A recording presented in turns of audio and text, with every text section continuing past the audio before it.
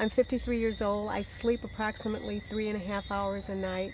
I haven't been sick in 27 years. I'm a dancer. I dance with girls 12, 16, 18 years old, ballet, advanced ballet classes. I run 5 businesses, and I attribute it all to living foods. My genetic makeup has nothing to do with it. You know, people always go, oh, she's got a great gene pool. No, no, no, no, no.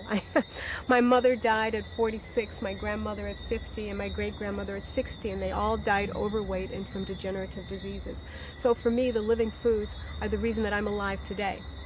You know, being 53, if I were to go with my genetic makeup, I should be gone by now. I think, once again, I mean, it's a very simple concept.